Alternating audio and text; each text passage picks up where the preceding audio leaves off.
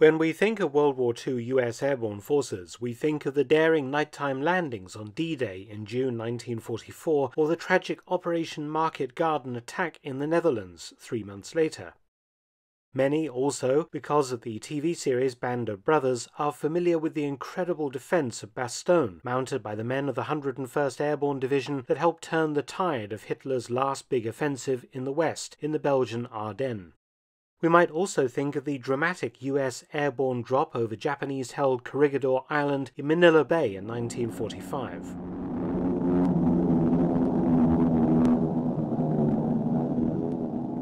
And one fact unites all these operations and units. The men were all white or Hispanic. However, even in 1942, steps were being taken by the US government to break down the segregation that the US Armed Forces practiced. For in December 1942, General George C. Marshall, in charge of the U.S. Army, approved a recommendation from a committee led by Assistant Secretary of War John J. McCloy to form an all-black paratrooper unit. Black GIs remained largely forgotten or sidelined in the story of World War II. The U.S. Army was officially segregated, and black units for the most part were relegated to service and supply formations, while special units of black female nurses and clerks were also formed. The NAACP meeting with President Roosevelt to try and improve the service conditions of black personnel in the military. On the 25th of February 1943, the 555th Parachute Infantry Company was formed from volunteers, the enlisted men coming from the 92nd Infantry Division stationed in Arizona. All the officers would also be black. The company was officially activated on the 30th of December 1943 at Fort Benning, Georgia, trained and then sent to Camp McCall, North Carolina. Due to its unit number, the 555th, it was quickly christened the Triple Nickel for the 5-cent coin of the same name.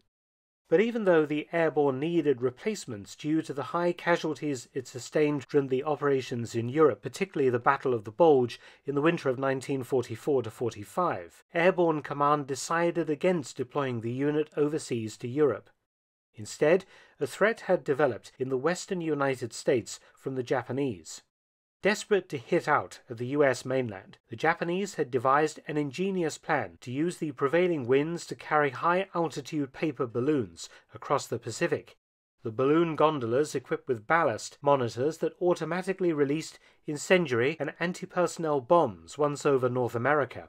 The so-called Fugo, or windship weapon, was a serious threat to life and the U.S. economy, as Japanese incendiaries could set fire to the large forests of the Pacific Northwest. There was also a very real worry that the Japanese might send balloons over equipped with biological bombs of the kind they had already used against Chinese cities, ceramic bombs containing plague-infested fleas or other horrific diseases that would affect both human and animal life. The Japanese launched over 9,300 of these balloon bombs, and over 1,000 are recorded as having made landfall in the US, with many others also landing in Canada and Mexico. Fighter squadrons were diverted to try and shoot down as many as possible, but the balloons drifted over at over 30,000 feet and were difficult to find. In fact, even today, out of over 1,000 that were known to have crossed into US airspace, only 312 have ever been found. This was kept from the US public at the time in order to forestall a panic. Instead, secret Operation Firefly was enacted, and the paratroopers at the 555th given a vital role in the defense of the western United States. The Triple Nickel was trained as fire jumpers, effectively parachuting firefighters who could be dropped in large groups directly into areas where forest fires had begun, able to move much quicker than by road, and able also to access very remote areas and prevent fires from spreading out of control. Once landed, and using hand tools, they would fight the fires and then remain in situ for many days in the wilderness until they could be extracted. The majority of the unit was stationed at Pendleton Field, Oregon, with a detachment at Chico, California. Dropping from C-47s, the Triple Nickel dealt with 15 serious forest fires using hand tools alone, out of a total of 28 fires dealt with by the unit in the 1945 season. During all those jumps, the unit only lost 1 man killed. From October 1945 into 1947, the triple nickel was attached to the famous 82nd Airborne Division at Fort Bragg, North Carolina, until deactivated on the 15th of December. All of the men became the new 3rd Battalion 505th Parachute Infantry Regiment, and shortly thereafter, black paratroopers began to serve in all units of the 82nd Airborne, this being the first desegregated division in the US Army.